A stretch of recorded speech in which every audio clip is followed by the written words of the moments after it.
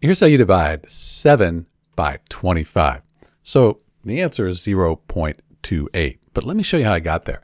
So we're saying 7 divided by 25, that's the same as 7 over 25 if you want to think of it as a fraction. So we're seeing how many times 25 goes into 7.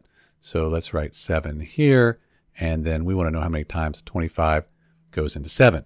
It doesn't go into 7, but we could call it 70 if we put a 0 and a decimal point here. Now, 2 times 25, that would give us 50, so we're getting closer. Subtract, we get 20.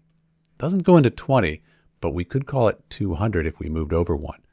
So I know that 4 times 25 is 100. So 8 times 25, that would be 200. That works out nice. Subtract, no remainder.